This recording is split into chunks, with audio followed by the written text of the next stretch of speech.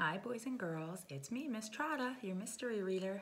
So since Valentine's Day is coming up, I dressed the part and decided to read a book called The Day It Rained Hearts.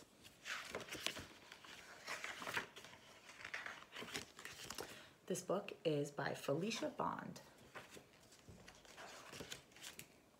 One day, it started raining hearts. And Cornelia Augusta caught one. She caught another.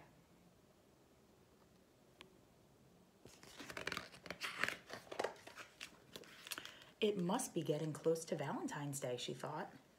And she set to work making valentines.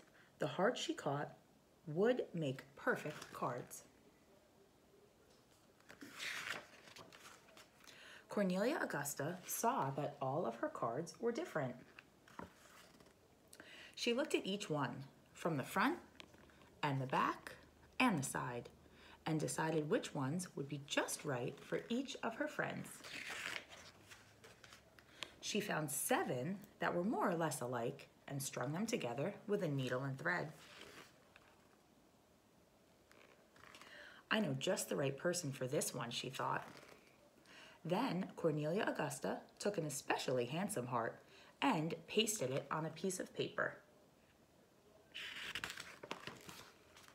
In the corner of the heart, she glued a cotton ball, one that was very white and soft, and she knew instantly who that card would be perfect for. Cornelia Augusta had 8 hearts left. On the largest one, she drew circles and then very carefully cut them out. I wonder who she's making them all for. She knows exactly who. The other hearts were so small, she arranged them on a piece of paper. Around the hearts, she painted patterns of many colors. Then she folded her design in half. There was no doubt in her mind who would receive these. Cornelia Augusta put a stamp on each of her valentines and mailed them.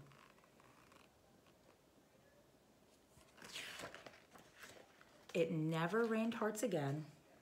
Not where Cornelia Augusta lived anyway. There's one friend getting a Valentine and another friend getting a Valentine. But it didn't matter because next year and the next and the year after that, Cornelia Augusta found other ways to make a Valentine. What do you think she's going to do next year? I see hearts on all the trees. Looks like the leaves grew as hearts next year. So Cornelia Augusta picked every heart special for her friends and designed one for each one. I hope this book inspires you to make a Valentine for all of your friends. Thanks for listening.